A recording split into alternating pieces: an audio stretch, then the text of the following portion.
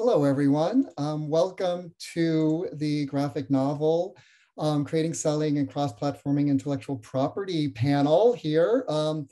And what we wanted to do is we're going to walk you through just a few slides before we get into the Q&A, which I know you guys are most excited about. But first of all, we want to say thank you for taking the time to join us here. And also thank you to those who have been in past panels and attended these, because we know there's a handful of people who have been to the ones in the past, and we're always thankful for that. One of the reasons that we create these panels, in addition to sharing information and making our creative community stronger, is we also want to make sure there's a really great ability for you to network with each other. And the virtual world is a little bit more difficult than in the real world, you know, what we did in the past, but actually in the virtual world, it might be easier. We encourage you to go into the chat section on the bottom, say your name, introduce yourselves, where you're from, encourage to talk with each other about your projects. If you do have a Q&A questions for the panelists, don't put it into the chat, put it into the Q&A. There's actually a separate icon on the bottom, you know, that you'll see there just for those specific questions, and we'll try to highlight those during the conversation itself.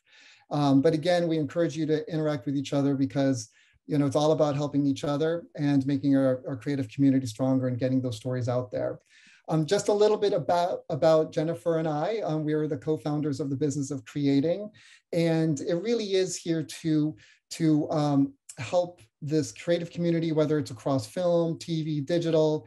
And what we're also really big about is having those practical action steps, which Jen is always reminding me about, because it's very often, you know, it's not about just telling war stories. It's really to say, okay, great, those are interesting, but okay, wait, I have this project, you know, I want to get this made. You know, what are those things that can help me with that?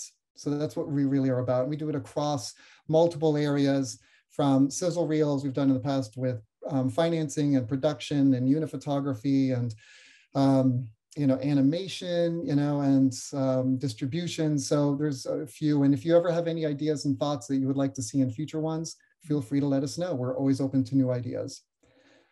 We are very thankful for our partners here, the Writers Guild Foundation. They've been always a wonderful partner over the last 3+ years, right? You know, so I wanted to kind of hand it over to them and let them explain a little bit better than I ever could about their wonderful organization.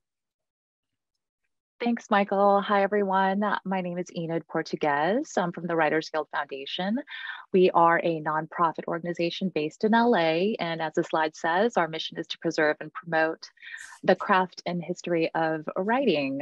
We host regular virtual events, which are all open to the public. You're all welcome to join and listen to conversations with film and TV writers, as well as entertainment executives.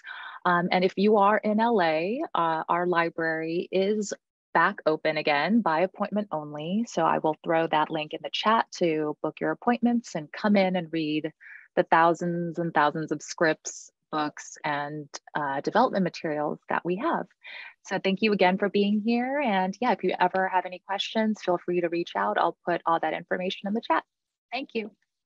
Thanks, Enid. And just to underscore what she said, I mean, if you really do get the chance to ever go visit them, I mean, it is the breadth and depth of information that they have is really phenomenal. And you could just kind of go in there and pick out scripts on TV and film, and it's incredible. So definitely go and check them out.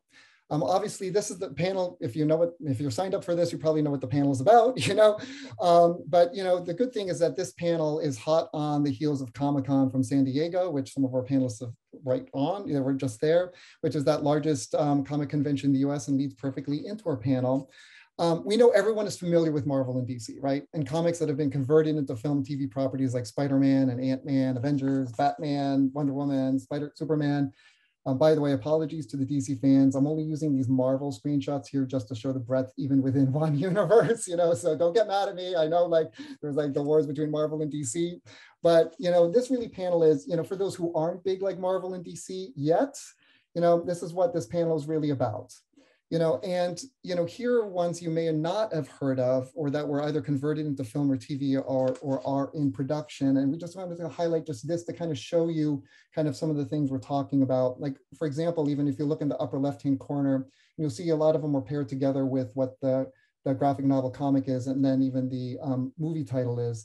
White Bird, A Wonder Story, which is an upcoming American war drama directed by Mark Forster, and it's based on a 2019 graphic novel in the same name. And the movie starring Helen Mirren will be released in theaters October 14th of this year by Lionsgate participants.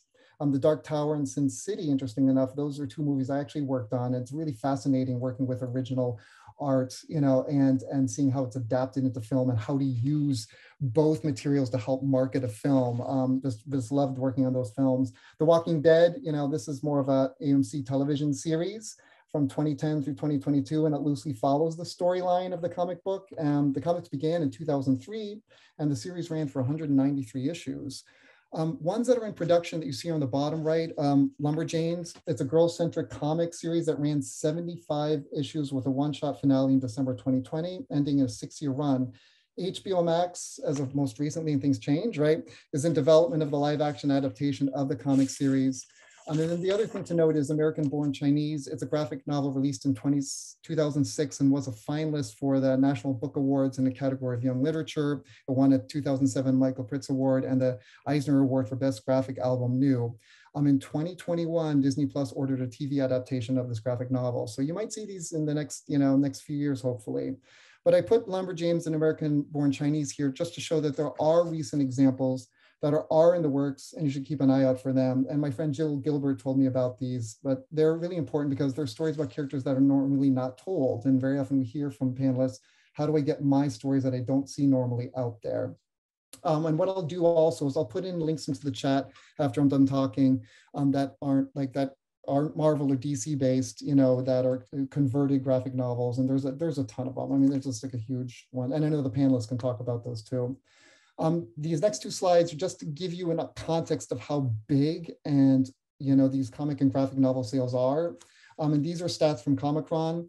Sales of comic graphic novels grew over 60% in 2021, even taking into account of COVID, where physical stores were shut down. Remember when everything was shut down? It's only 2 years ago.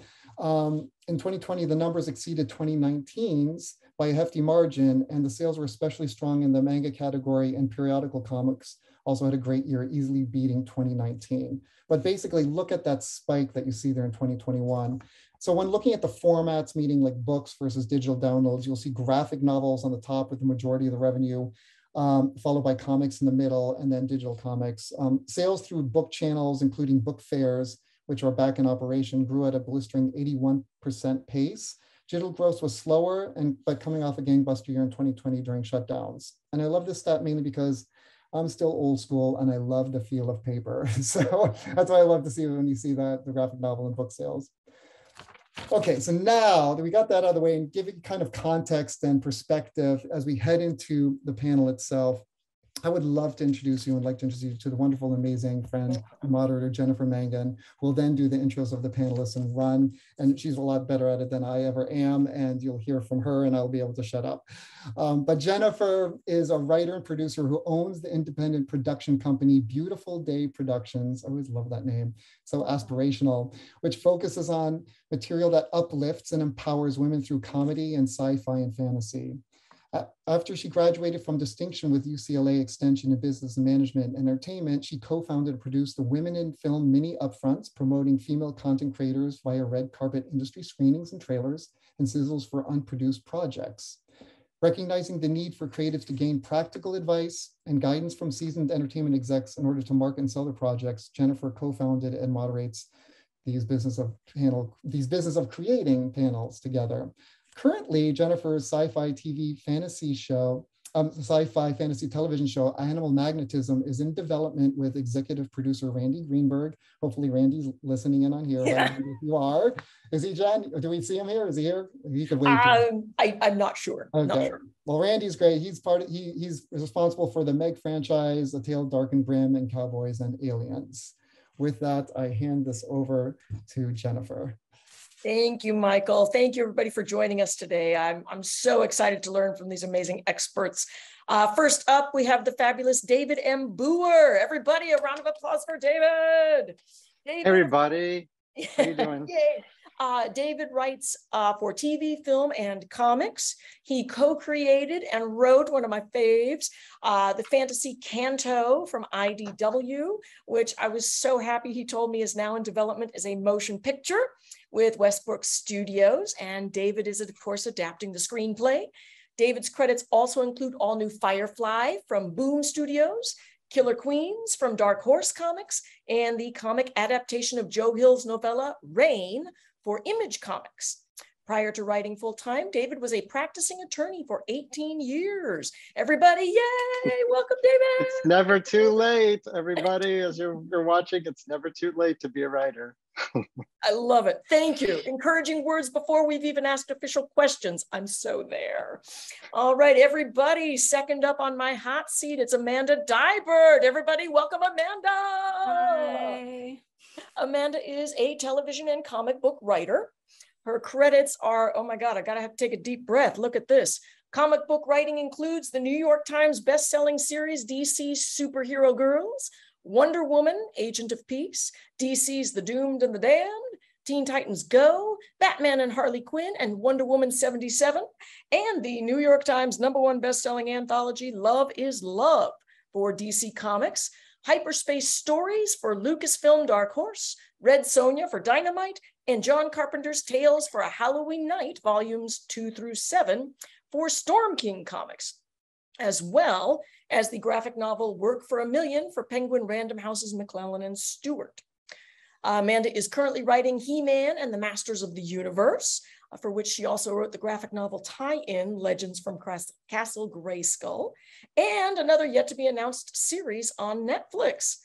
Other TV writing credits include work for CBS, Sci-Fi, Hulu, Quibi, and 4 years as the writer for former Vice President Al Gore's annual climate broadcast, 24 Hours of Reality. Everybody, let's welcome Amanda. Okay, third up in my hot seat, I've got Dinesh Shamdasani. Everybody, hi welcome. guys. Thanks for having me. Oh gosh, my pleasure. So Dinesh is the co-CEO and co-chief creative officer at Bad Idea. Dinesh is a veteran entrepreneur and entertainment executive who spent more than a decade spearheading the rebirth of Valiant Entertainment, which, as we know, is the best-selling comic book publishing house behind the largest independently owned superhero universe.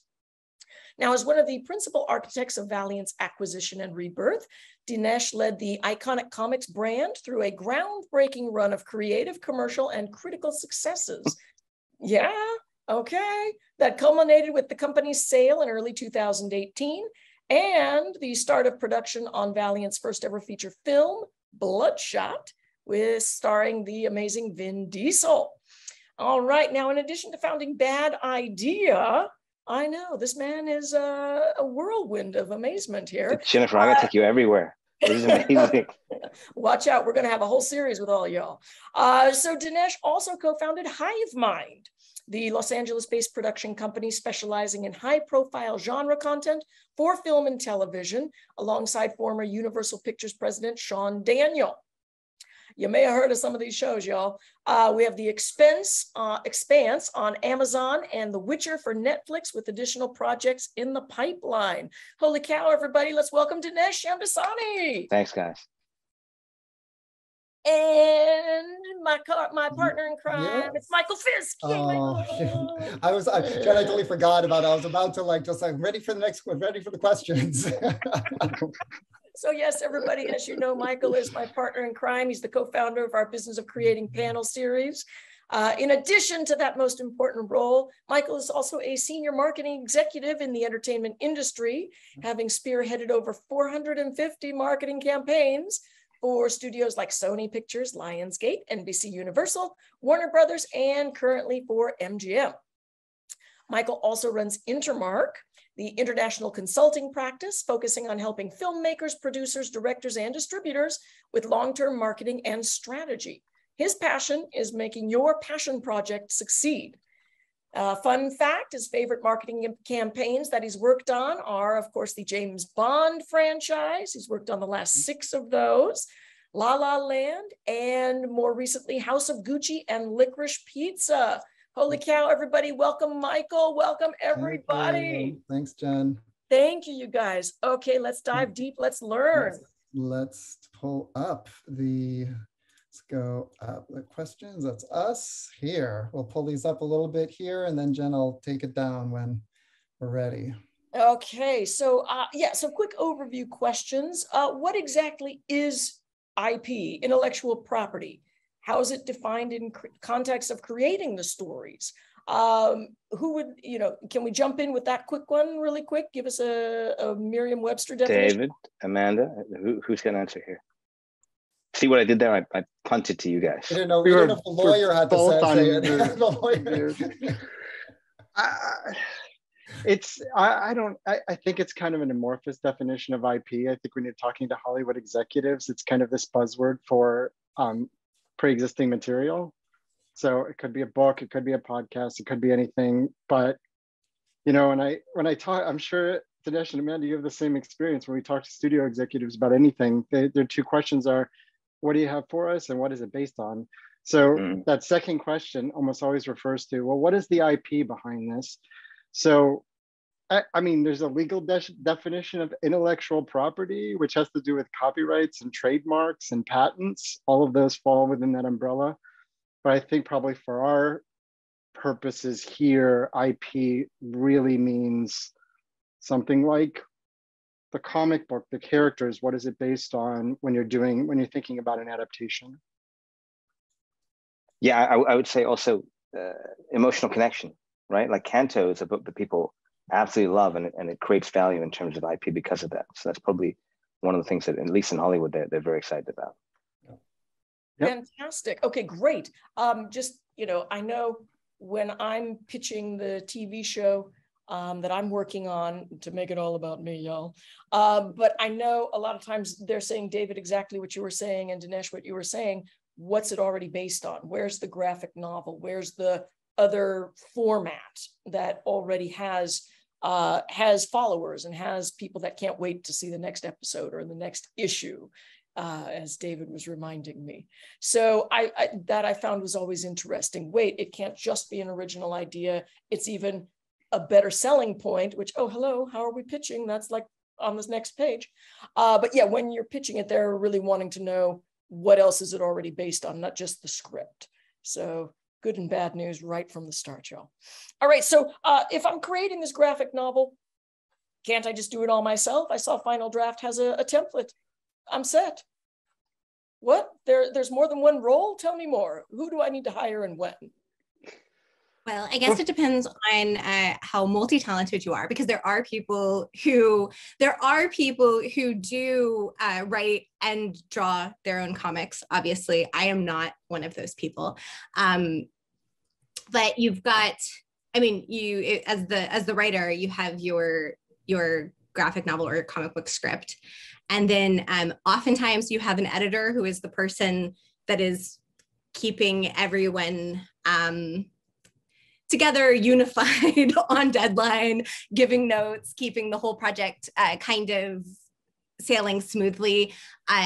Most importantly, you're going to have, well, say most importantly for me, because I can't draw, you're going to have an illustrator who is the person that's drawing it. But sometimes even that can be broken up into inker, penciler. So penciler is the person that like draws it. Then you've got the inker that does the inks, colorist. Some people do all of those together. Some people do all of them, but then sometimes work with a colorist and sometimes work like that can get kind of flexible. But so you have up to 3 artists doing those things. And then you've got your letterer, which is the person that literally is doing the lettering, which is an art form of itself, which I think is something that if you're not familiar with the industry, is something that a lot of people don't realize. Like, I'm not the person who's writing the words in the bubbles. That's an art form because it has to do with like the impact, the font size, the size, how to make sure that you've got it on the page in a way that the reader is like reading it properly, that it flows, that it's not interfering with visually interesting or important things in the artwork. And I think, did I miss other people? I will just add, as far as lettering goes, folks oftentimes do not think about lettering. And my favorite anecdote is you almost never notice good lettering but you almost always notice bad. So if you're not really thinking about it, that means the letterer has done a very good job on your comic. But if you're getting any feedback about lettering, it's, yeah, you know, there might be something to look at there. And once all of everything that Amanda described is done, then you go to editorial. And so you have an editor who's on board. You might have a layout designer. You'll have somebody who designs the title, you know, style of the title, all the the inside front cover, the inside back cover, the back cover, and then you have your publisher. So it takes it takes a whole industry to raise one comic book, right? So it's a huge team, and if you are one of the lucky ones to have the talent to also draw and letter and write your graphic novel, kudos to you. But I am right there with Amanda, where I get the scripts out, try my best on those, and then send it to the team and hope for the best, right? But it's interesting because the creative component is very small, right? It's your editor, your artist, the colorist, the letterer. They have a creative input, but not in that initial phase. So it is a small team, unlike film and TV. So you can keep a real strong point of view in terms of vision, and then you've got all these other components later. So it is. I was listening to you, and I was thinking it is a big group of people, but it always feels small. Interesting looking at the chats. Letterers are in high demand. There's people wanting to find ones there. So if you know of any, look in the chat. There's people looking. And I can tell you, yeah, go on, Dave. I was just gonna say, I can tell you that I've worked with 2 letterers in my time on my personal creator-owned projects, and that's because they're wonderful, and I will never, ever, ever let them go. Sorry. Just so you know, fair warning. So you're like, so you don't know anybody. So you're like, I don't know any letterers. It's a fascinating question, because letterers are perhaps the easiest component to find. The work they do is very fast, so they can letter a ton of books. The most important thing they do is balloon placements to track where the eye is meant to lead from on a page, so that you're following the action on a page, and they're very good at that. But I'm surprised to hear that there are many studios out there that have groups of letterers that will work on books, and they're not picky and they're very strong. Maybe something that we should all, Amanda and David and I, should be thinking about, helping letterers get more out there in terms of promoting themselves. Yeah, because it sounds like it's chat. You can certainly jump in here, but it sounds like it's less about them letters being available, more about just how do you find them? How do you find somebody who has a skill set? I'm raising my hand. I'm the moderator, but I'm calling on myself, y'all. But so one thing that I found I'm hoping that this is one of our cross-platform crossover options. Look at me ignoring the deck. But so I found when creating a trailer, Michael, you were instrumental in helping me find the trailer editor for the TV show. So we did that by going to a couple of trailer houses and, you know, putting it out there to the junior editors. Hey man, who wants a side gig helping me do mine? And so that ended up being a brilliant way to do it and get something extremely professional looking, shout out to Josh Dragotta, and yet affordable enough, you know, kind of thing. But so that was time and money and, you know, networking well spent. Would it be a similar thing to go to the publishing houses and say, hey man, can I put that out there to get a letterer, to get a colorist, to get a penciler, to get a quality team together? Well, the nice thing is they're in the credits in the books. Right. Just like the you know, it'll say like here that the who the letter is. So the good thing is, if you see something and you like the work, you can find their name right in whatever graphic novel you're checking out. And then in the age of social media, it's pretty easy to find people, honestly. Okay, awesome. Practical action step right out of the gate. I love it. Okay, quickly jamming through the rest of our overview. How long is a graphic novel supposed to be? Is there a specific length? You know, and how many issues make up a series, you know, or as I like to say, or does it keep going, you know, until, as long as you're selling stuff and people are into it, keep making more episodes. Tell me more. Who wants to jump in here? I'm sure we all have perspectives. Is there a traditional number? I mean, I've seen them all over the place. Okay. I think only if a publisher has a specific requirement, maybe like if you're doing your own creator-owned thing, then I don't know that there is a thing. If you're doing traditional, so say I do a lot of work with a DC, if you're doing comic book issues, so that's usually 22 or 24 pages, and they're going to tell you that right off the gate, like, okay, you're doing this thing in each issue, and then sometimes those issues are collected into volumes. But so you have a page count with that, the way that like if you're doing a television show that has a certain runtime, that's your runtime. But when you're creating your own stuff, is there really an answer? It really varies by the publisher. So I just finished a series that was, Rain was 5 issues and we decided on that, but the page count was not fixed. So I did everything from 21, 22 up to 24. I mean, more than 24 per issue and it gets a little sticky. I'm working on another one right now that the publisher requested 4 issues at 20 pages. So, and that's creator owned. So it really varies by publisher. But as far as graphic novels, I pulled one off my shelf. This is my favorite, one of my absolute favorite graphic novels of all time, is this book called My Favorite Thing is Monsters. And it was an original graphic novel. And then I have Killer Queens, one that I did. And I just want to put them next to each other and show you that there is no standard on length or size or any of that when you're thinking about graphic novels. Unless those are like, ooh, go ahead, sorry. I was just going to say individual comic books, there is kind of, as Amanda was describing, there is a kind of a more of a structure to it. But honestly, if you're out there, use the format for comics, graphic novels, that's going to serve your story the best. If that means having a first issue out there, great. If that means doing a full graphic novel because it's a middle grade book, then great, do that. Okay, and that kind of dovetails into our, who are the audiences that we're doing this for? Is it kind of, it runs the gamut? Because you were just saying, hey, if it's for middle schoolers, then you're looking at something thicker. You're looking at the Lumberjanes, et cetera. Or if you are looking at, I don't know, adults, and or all ages, it could be, the 22, or it could be. And then are you also, in addition to that, in addition to what kind of audience are we looking at for these kinds of things, what, then dovetails into what kind of storylines?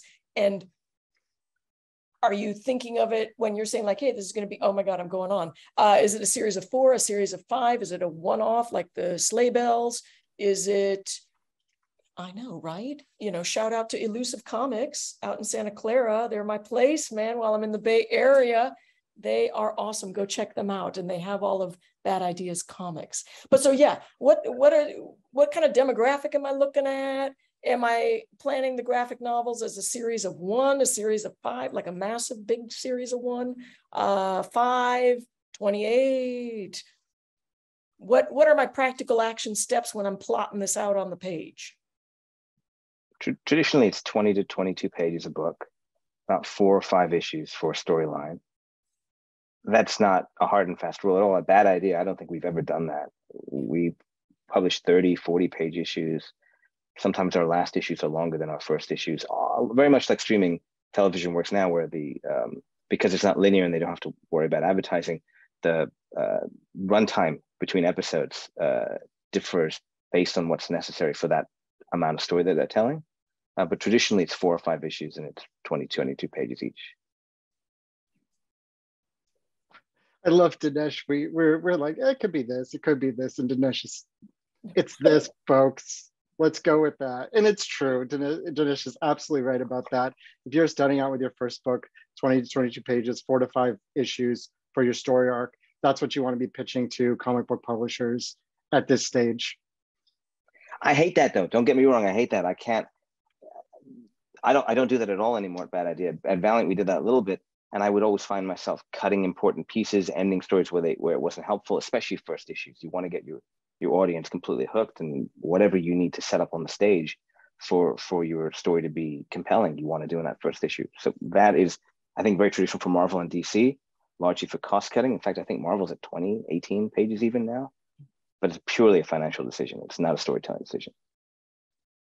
See, and this is what I love about our panels is we've got somebody talking about the financing, we've got somebody talking about the creativity, we've got somebody, you know, we're getting, hallelujah, we're getting all the important facts so that when people are showing up to go pitch something to somebody or move it forward in whichever direction they need to do, boom, they got their key terms. They can speak the language of everybody here from graphic novels. So good thing we're recording this, you know, that way they can review it again and again as needed.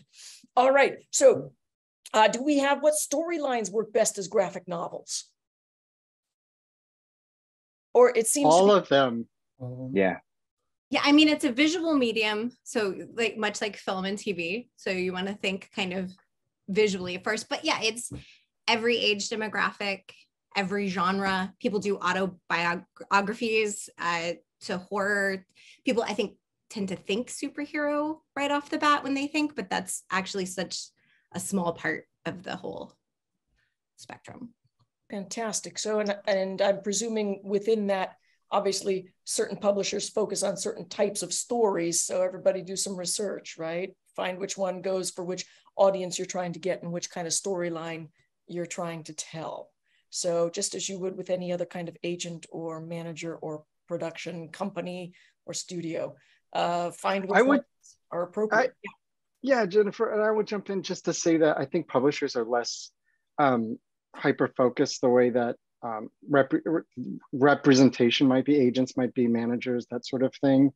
And I see, we all see it now where things, publishers, what they want to publish is changing all the time.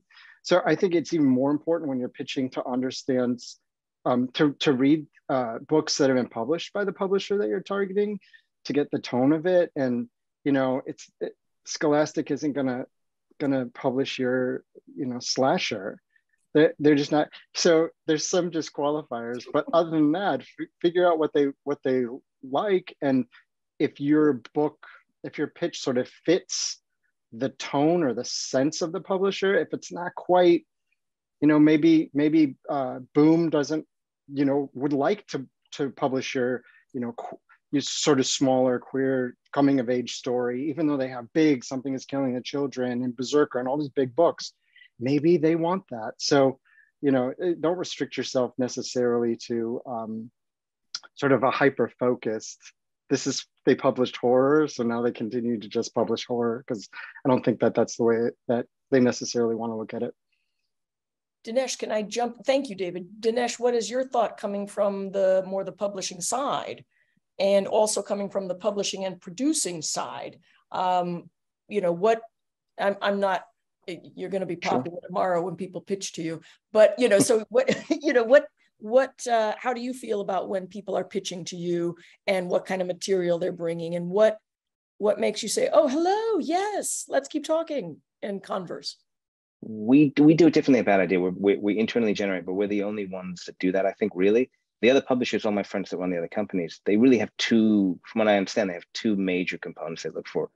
Every publisher is an IP farm. They're all building comic books to monetize through film and television, to advertise through film and television, to monetize through merchandise afterwards.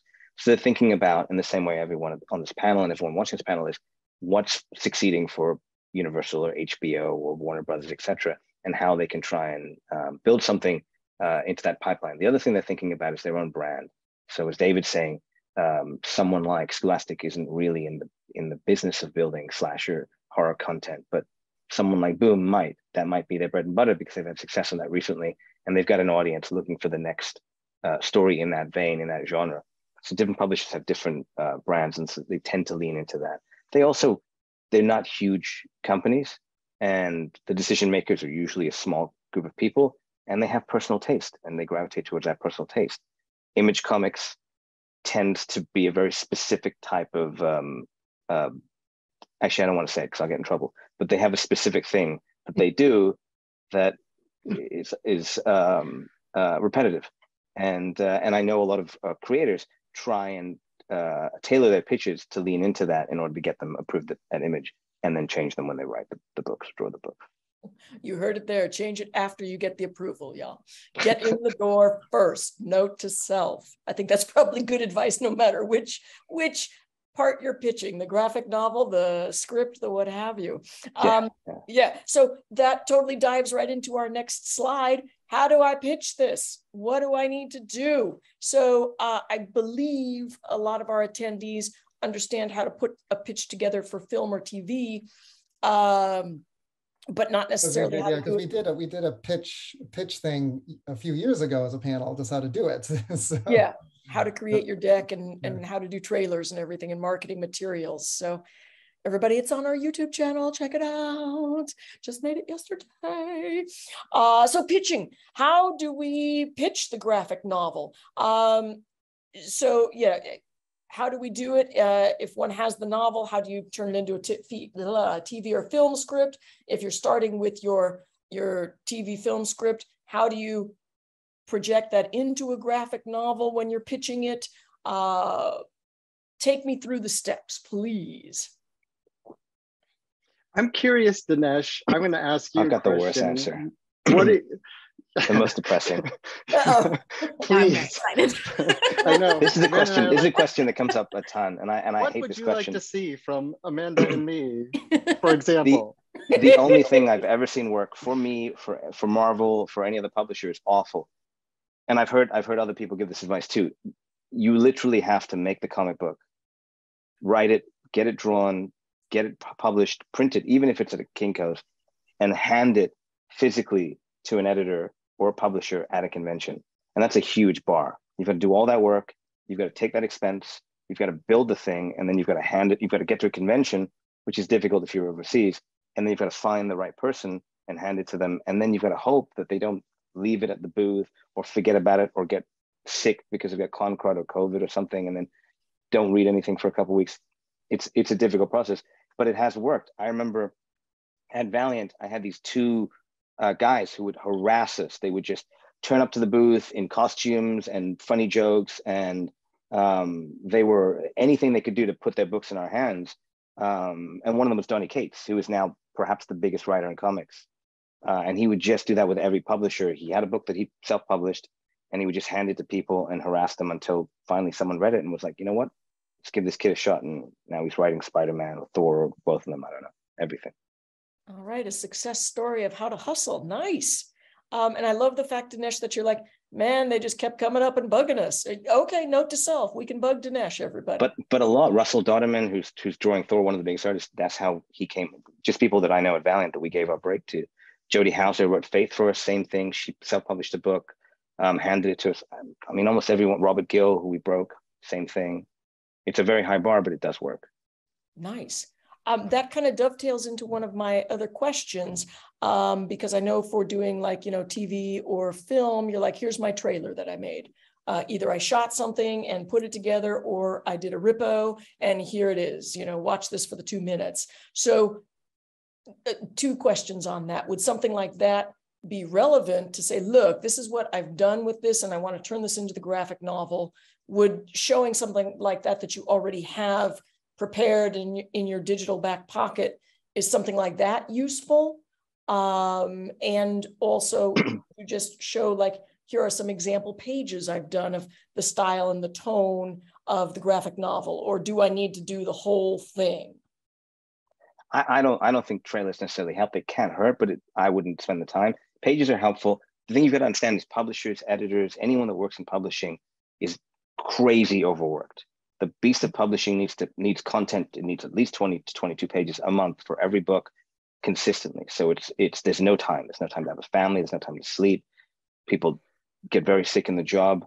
There's no time to look at anything that isn't fully formed. And even then it's difficult. So the best thing to do is get the art done, get the book done as close as you can make it, so that the editor only has to sit down and read a book on a train or a flight back or whatever will help. Rip-o-matics, trailers, they generally won't really look at them. There's no time. I don't know how you guys feel, David, Amanda. I agree. I was just going to throw out that one other option besides physically handing someone a book is I got my personal start doing web comics. So putting things online, easy, like you said, people are overworked. So this is something that comes to them that exists in the ether that they can see while they're like scrolling online. So like doing something that you put online, again, you've got to have it done. You have to, there has to be art. You're doing something. But that's how then I had editors approach me because I had content that was already out there that people could see. And that's how I started working for DC. Yeah, I think, go ahead, Michael. No, it just sounds, what it sounds like is like, you really have to have it done. It's like these small pieces, it just doesn't work. It's most like you have to have an entire, like TV, in the TV world, you have to have a pilot, like not part of a pilot, like a pilot, in order for them to really kind of look at it. Or it can be short too. It could be 8 pages, 10 pages. It's almost like if you're trying to break into screenwriting, you write a spec script, even if it's something crazy you don't think can get produced, but it showcases your voice. A lot of times a publisher will say, we can't publish this. We don't own this IP. We don't want this IP, but we love your voice. We love your style. We'll want to put you on something else. Yep. What else do you have? Yeah, and my path, I'll talk about Canto because my path was sort of different than both Dinesh's, just harass the editors until they buckle. And Amanda's put your work out there until somebody, finds you, right? So I paired up with Drew Zucker, who's my co-creator on Canto, and he's the artist, by just connecting on social media. And I really liked his work. And so I reached out to him. He wasn't available when I first reached out to him for a different project. And then after he became available, he sent me a message with this design of this little character, this little clockwork knight. I'll show you that. I have visual aids. There he is.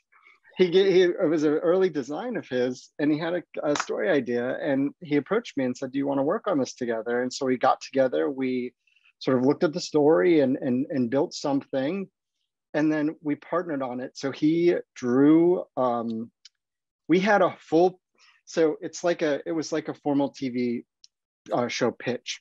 So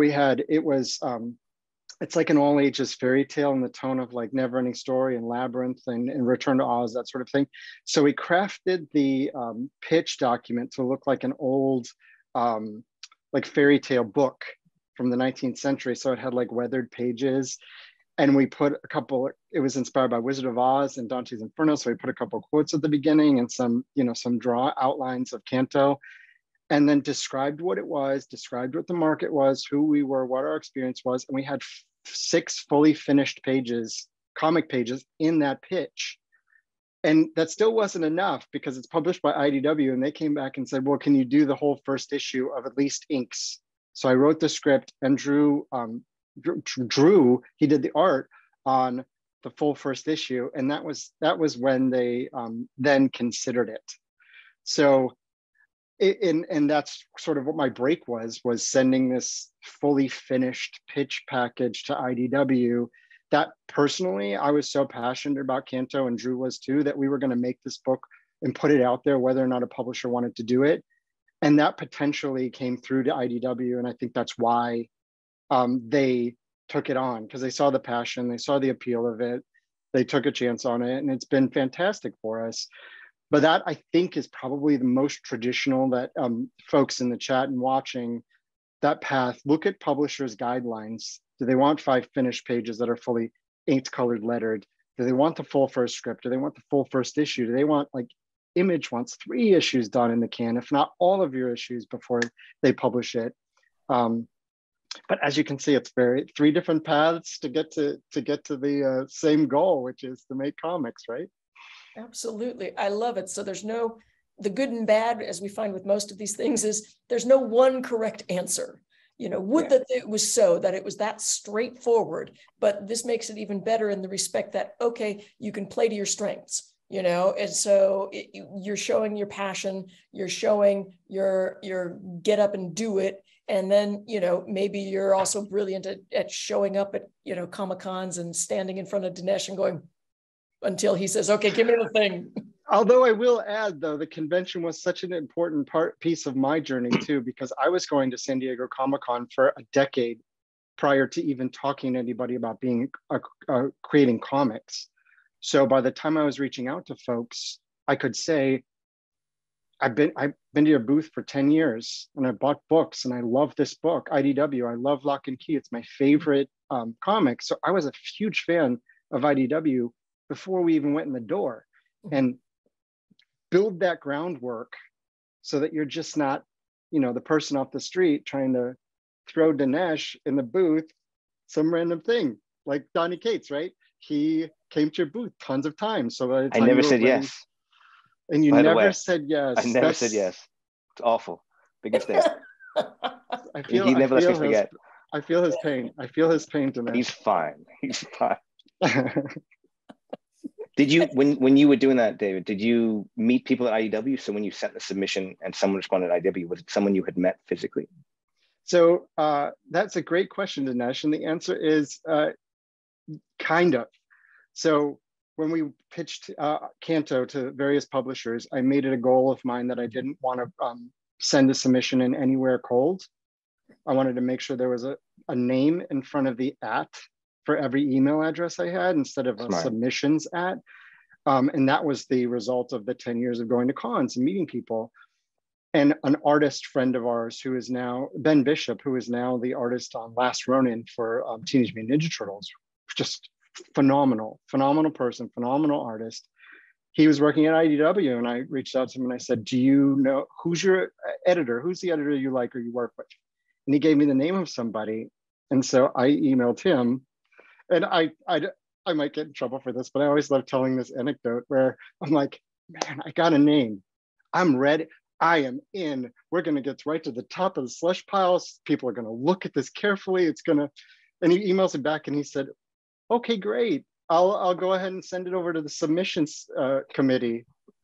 And all I could think of was the dang wood chipper from Fargo, where the submission goes in one side and it just comes out as confetti on the other. So we luckily came out whole on the other end of it, but it's just you just lay all this groundwork and you're so ready to go. And then suddenly you're in the slush pile with everybody else. So you just got to keep working.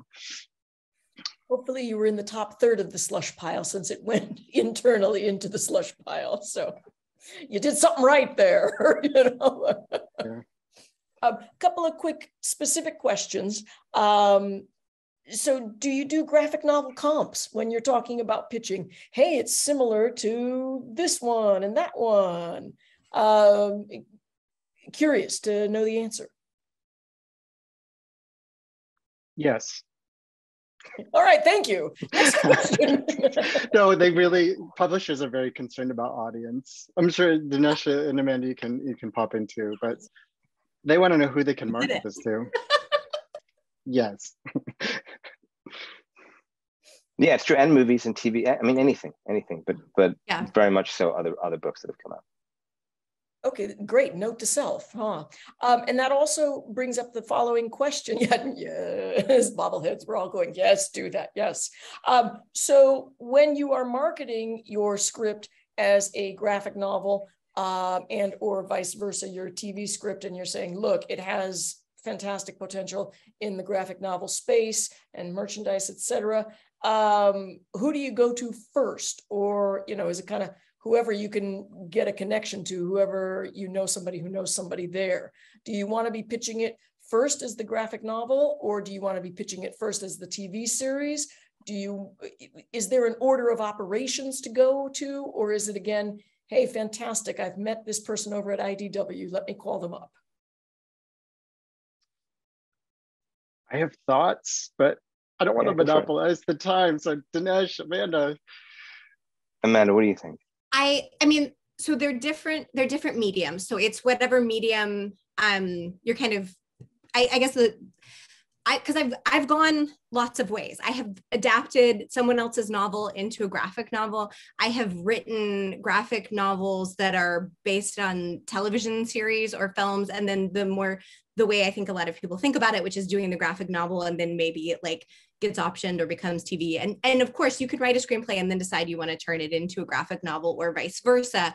But I think they're different mediums. So if you have a screenplay, you do not have a graphic novel script. And if you have a graphic novel script, you do not have a screenplay. So it's really about thinking about the medium. I think the best thing to do is to think about the medium that would best serve your story and do that first. And then, I mean, in some ways, probably budgetarily, it's a little more feasible to put in time and energy and create an issue of a graphic novel to pitch than maybe like creating a whole independent film or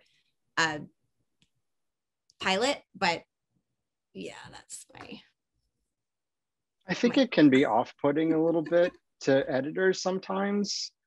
If you come in, I mean, they want to see what we just discussed, which is they want to see the proof of concept for a comic book. And if your first approach to an editor is, oh, I have a TV pilot, I have a feature script that I think would make a great comic. If I was an editor hearing that, it would raise a red flag for me, because I think editors want to work with folks who love comics, and they're already going to be looking at your project as the potential to adapt. So you don't have to point it out to them and say, oh, this would be a good TV show, because they're already looking at that like, is this going to be a good TV show? So come in, the comps, this is related to the comps. Like, what is your book like? And that also shows them that you're aware of comics, and you read them, even if you don't read them religiously or you just dipped your toe in. Being familiar with comics really puts an editor at ease when you're pitching your adaptation of the pilot that you've written as a comic book.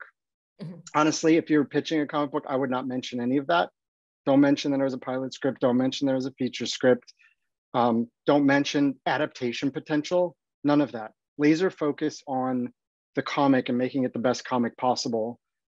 And all those things are going to be already going through the head. So you don't have to tell them to think about that. 100%. 100%. It's most of, unfortunately, it's most of what people in publishing have to think about. Okay, well, great. This is such wonderful information here. I'm just kind of soaking it all in. This is so great to understand. And then, of course, we wanted to know, well, how long does all this take? You know, can I do this in 6 months, y'all? Can I have my cross-platform project all set and ready to go? Again, just kind of reviewing how long. I know, Dinesh, it took Bloodshot quite some time to get from its initial stages to the full film at the end, if you will, going from one to another outlet.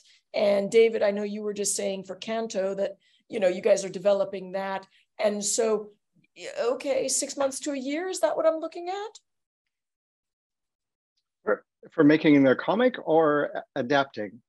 Both actually would be great, because again, this is an area in which a lot of us are not familiar. Well, doesn't it only take like a week or two to make a graphic novel? Yep. In and out. Yeah, it can. Done. It can. How good do you want it to be? Yeah, there you go, Amanda. How good do you want it to be? Because you can do one in a week. Yeah, good, cheap, and quick. You know, pick the two from the triangle. Good, cheap. But it's not a long period compared to the other mediums. It's not a long period of time. One of the best things about comics is that it does happen fairly quickly.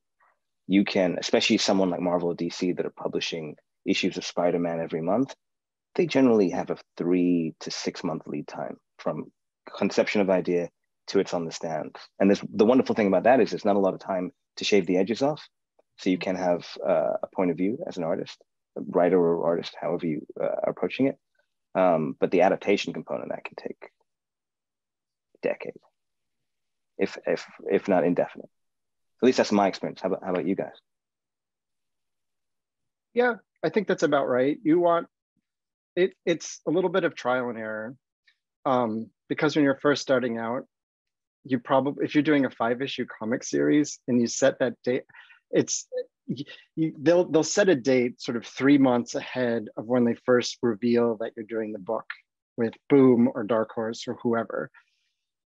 And I think we had 1 issue, maybe 2 issues of Canto done when they first announced it. And we're like, we are ready to go. And the train leaves the station and you're on board. And within minutes, you realize that you're actually under the train. You're not on it, because this thing is just going and you have to keep up. So it's probably, you could probably make a full issue like Dinesh was saying in 3, 4, 5, 6 months. But if you're doing 5 issues that come out monthly, you probably should be working to put 3 together before you start publishing them, which could take a 6-month lead time. And then to make a full issue, your 5-issue arc, it's probably going to take, what would you all say, a year from start to finish? To do it well. And you have to remember, as the writer, that the art is what is going to take so much longer than what you're doing. So for the love of God, don't miss your deadline writing, because you taking a little longer on the script hits your artist in kind of a much bigger, much longer, many more weeks added way. Because I'm married to an illustrator, so I have to say. That's right. Yeah. So I mean, Amanda, you could speak to this, because artists will set page goals per day, per week. And if your script comes in 3 days after you said it would come in, you suddenly lopped off 3-4 pages from the schedule. So they have to jam it in now to a shorter schedule. So I would say, number one, don't miss deadlines, and number two, don't make your artist unhappy. And I think they go hand in hand. This is all also if you're paying your artist. If you're breaking in and you guys are both doing it for free, I mean, then they've got probably a job that they've got to go to. So you've got to budget even more time. Mm-hmm. And that's something, just because I assume mostly screenwriters listening here, that the IP works a little differently, or can, in the comic book and graphic novel community than, so if you've written your screenplay and then you bring on an artist because you've decided to turn it into a graphic novel, well, if you're doing it together, like Dinesh said, and you're creating it, they are now your co-creator. And unless you have set up something differently from the jump where they're work for hire, they now own that IP with you. So you don't still have the full creative control of your IP because you're creating it together. That's usually how it works. It can work differently. Different publishers do it differently. Different creative teams obviously can work out their own situation, but just so you know going into it that you're not suddenly like, what do you mean this is by this person and this person, your writer and illustrator, you're considered co-creators. Right. And that's a full panel's worth topic for a full panel, because there are, even within what Amanda said, there are variations where you're not giving up actual ownership, but you are giving a 50% royalty. Mm-hmm. So you keep creative control. There's variations where work for hire, or you give some lesser royalty. There's all kinds of ways to structure it. And if it's your first time around, it's very challenging to figure out what's going to be best. Mm-hmm. And Jen, do you want me to pull up the IP one? I just wanted to also say apologies. I'm dealing with some things that are kind of urgent. I'm going to jump off. I wanted to point out, Amanda, you actually have some fans on the Q&A section. So there's some questions they're asking specifically about you. If you can jump in and answer those questions too when we get even to the Q&A. But I want to say thank you. Jen, I know I have to jump, but I know you're going to run this. It was a pleasure seeing you guys all. Take care, Michael. Talk to you later. Thank you. Bye. Thank you, Michael. All right, so part 2 is going to be more about how to market yourself with the graphic novels and your scripts, everybody. Hey, panels write themselves sometimes. So fantastic. Yeah, that was actually, I was doing my best to look at the Q&A as I'm listening to everybody. So, but that was one thing they were asking, and we did talk about it a little bit. It was, how do I market my materials? And, Dinesh, you're saying getting in your face is a good way to go. Well, even David talks about it. The minute that you announce a book, you're under the train. That's what publishers, editors, marketing executives are dealing with constantly. Anything you can do to help them in that situation, they greatly appreciate. There you go. Okay, and we know that social media is a great equalizing tool for everybody as far as reaching out to people, as far as being able to broadcast your own thing of what you're doing, and hopefully even getting some teammates on there with you, being able to reach out and market through even looking at individual comic books and graphic novels for who's doing the lettering and who's doing the coloring and all of that fantasticness stuff. Okay, so this is where David's about to get very upset with me, and we're going to see the smoke coming out of the nose and the eyes are going to be on fire. So what? Can I use when I'm, kind of cross-platforming this, and I know we were just saying keep them as separate as possible to make everybody feel valued, as far as like if you're talking to the graphic novels versus the TV versus the film versus the merchandising. But so can't I use my graphic novel as like storyboards, and aren't they kind of interchangeable? Flip the table. Suddenly David has left the panel. This panel is over.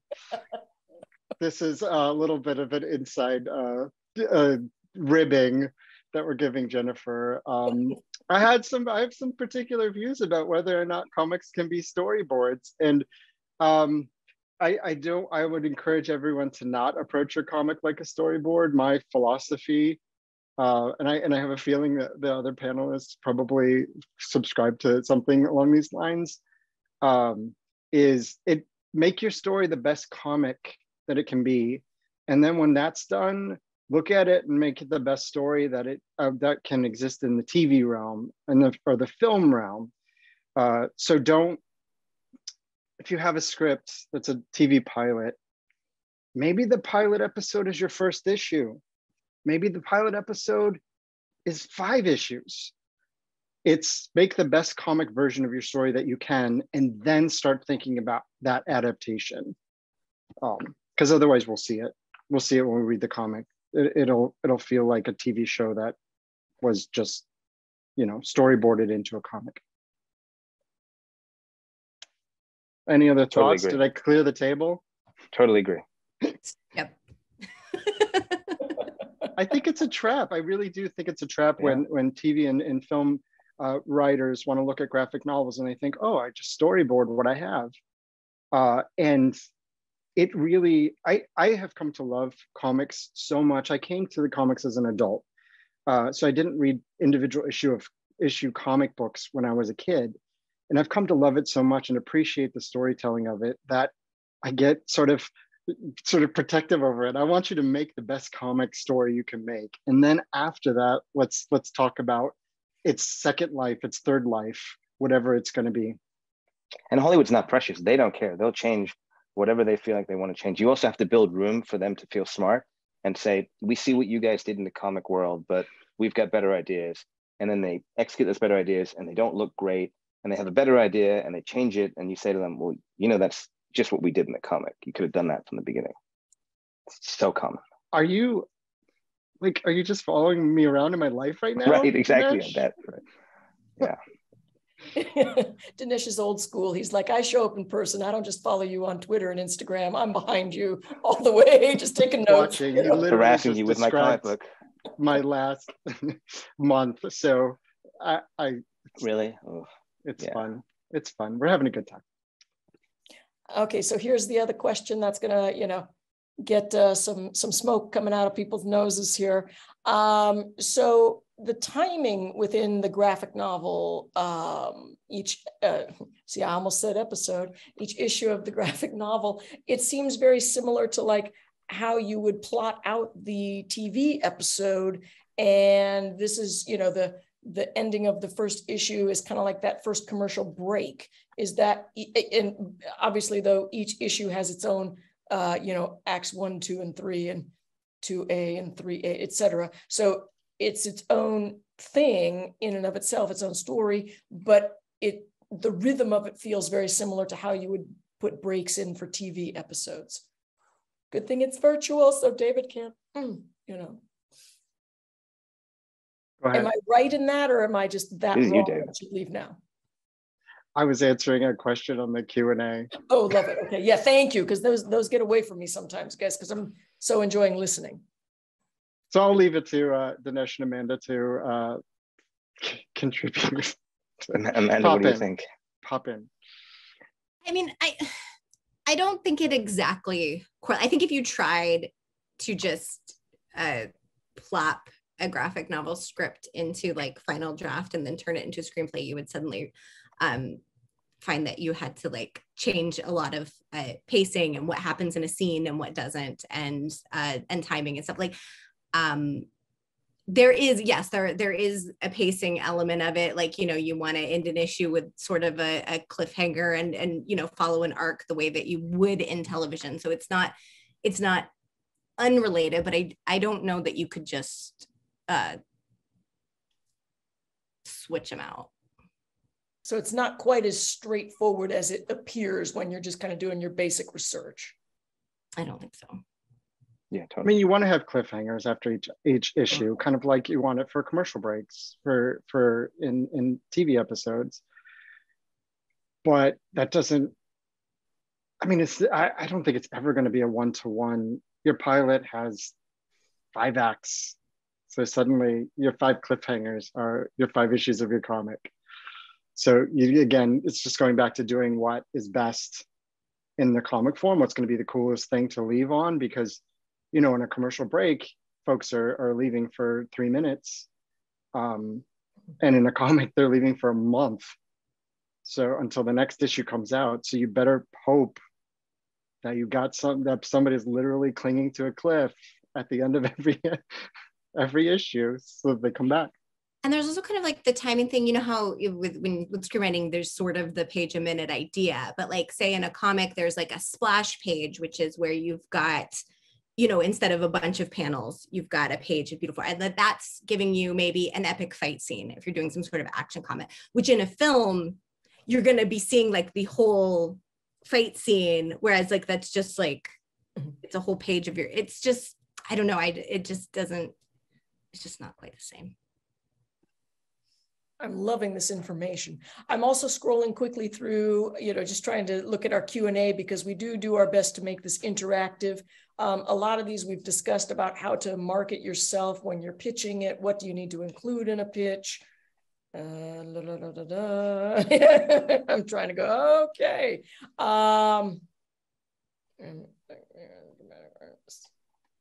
Okay. Again, I kind of feel like we've gotten a lot of those done, as far as like, how are you, some of the questions we're asking about, how do you find the artist?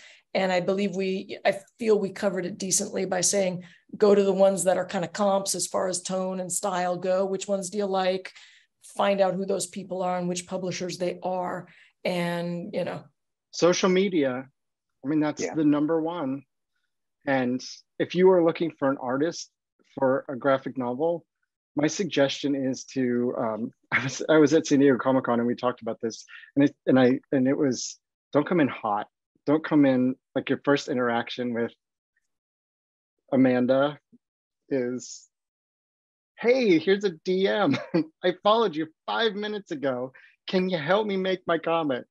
No. just be a fan. Just be a fan of the art. Follow the person, like posts, comments, whatever. Just be somebody that's kind of becomes a known person, and then that's when the collaborations happen. Not necessarily, oh, I have this pilot script and this is the first time I've ever talked to you, but can we please collaborate on making it a comic? Fantastic. I'm loving this is kind of the practicalities of cross-platforming. It's the same whether you're looking at graphic novels, whether you're looking at novels, which we didn't touch too much on, whether you're looking at TV, film. Your process is similar as far as like, okay, get to know people, become a person to them, so that you're talking to individuals. It's not some random, oh Lord, who's that showing up on my DM and I don't even know them. Somebody's, there's a reason most people don't put their phone number on their email and stuff. All right, so everybody, we've got a couple of resources here. Let me pull up the share screen. Okay, some resources. So we have Comicron, which is the world's largest public database of comic book sales figures.